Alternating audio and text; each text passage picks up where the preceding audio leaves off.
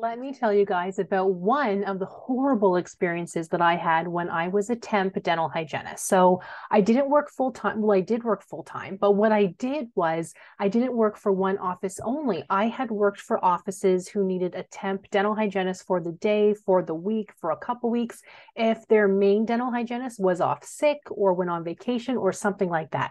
Temp dental hygienists typically get paid more because we don't have a set scheduled hours. We're not in one office where we get benefits sometimes, all kinds of things. But I liked being a temp because that meant that I could pick and choose my own hours. If I wanted Saturday and Sunday off, I just wouldn't work on Saturday or Sunday. If I didn't want to work, let's say next week, then I would take the week off, that kind of thing. You don't really have that flexibility when you work in one office because you've been there for a while. You can't just pick and choose your days off, right? You just can't. But let me tell you guys about one experience that I did have. So this can hopefully help you if you're looking to be a temp dental hygienist, or if you are one now and you're having some difficulties navigating it. So let me tell you guys one of my bad experiences and how I handled it.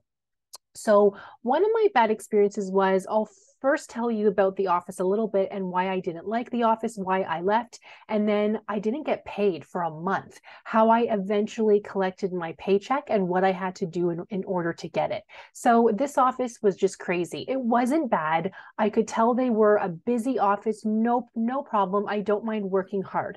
But what ended up happening, I was probably temping there for not a week or two consecutively, but they had probably asked me to come back about like 14 days overall. So the first time was fine. The second time was fine. They were busy, but no big deal. But then what I eventually saw was, conveniently, I would be the only hygienist there that day. There would have been two, because conveniently the other hygienist would always call in sick, but I would end up taking her patients as well. So I was double booked. I was supposed to have an assistant helping me clean up the room, set up the room, take the x-rays, but that was never the case. So I'd be cleaning up the room, setting up the room, taking the x-rays. The dentist would be doing the check themselves, because I eventually said, like, I can't stay here and wait for you. These patients are so behind. I had 2 rooms to work out of, but for whatever reason, the patients were okay with that. So I think that's why they kept double booking me. But they wanted x-rays on every single person. I could go on and on. But basically, I had enough. I had enough when I had a crazy busy day. I was double booked all day. I didn't get a lunch.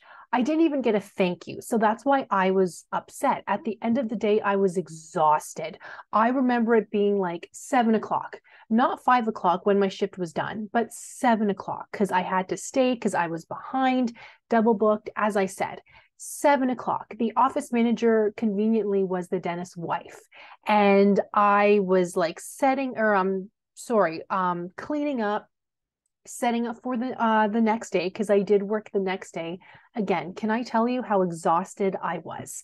I was doing all of that. I didn't think anybody else was still in the office. I thought it was just me and the receptionist. So I was cleaning up. I went to go put in my hours for that night. It was, I don't remember the exact time, but 7:15, 7:30, something like that.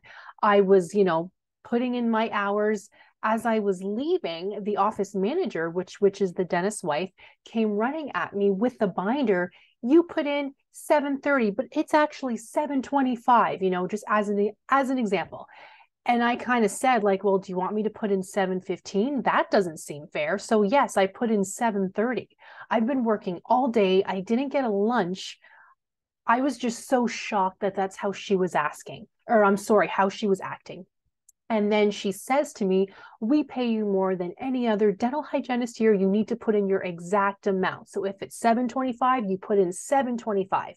And I was just so shocked.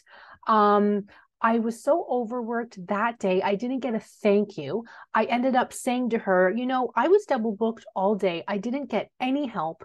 I'm exhausted. I'm hungry. I didn't get a lunch. I could barely use the bathroom.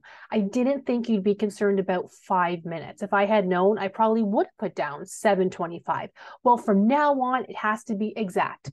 So I said, I was just so surprised. I said, okay. So what did I do, you guys? I called in sick for the next day, and I never went back because I'm like, you know what? That was just ridiculous. But They had owed me money. They didn't pay me for at least a month. It might have been longer, back and forth. I forget the excuses that they had given me. Back and forth, they would not pay me. Oh, we're just waiting for this, waiting for that. They tried to tell me, well, you didn't actually work the days you said you did. Well, yeah, I did. Like, check the cameras if you want, check the timesheet, whatever, right? So they wouldn't pay me. So what I eventually did is I said, well, I have called the police because you are withholding my money. I've called the police. There is an officer who is going to come with me tomorrow morning.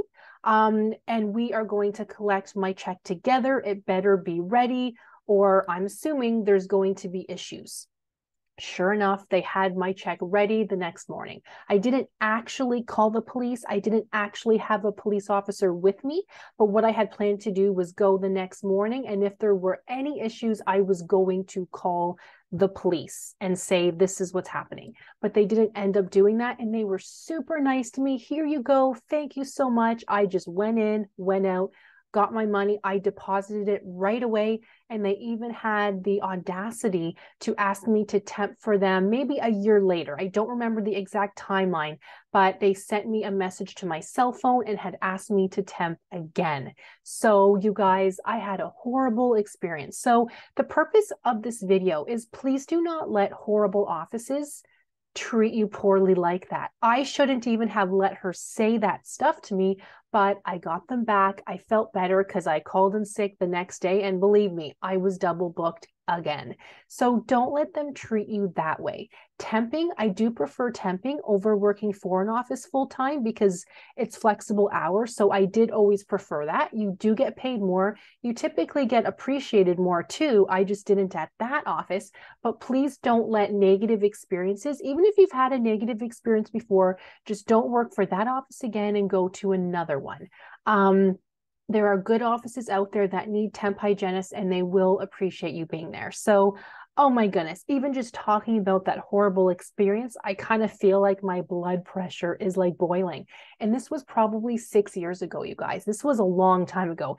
Dental hygiene is no joke. We hold on to things. We think about things. So, but please don't let that happen to you. If they're withholding your money, say a police officer is going to come with you to get your check tomorrow, not in a week, not in a month. Maybe they can email transfer you however they had it set up, but please seek legal action if you have to, because we can't let offices treat us this way. Okay.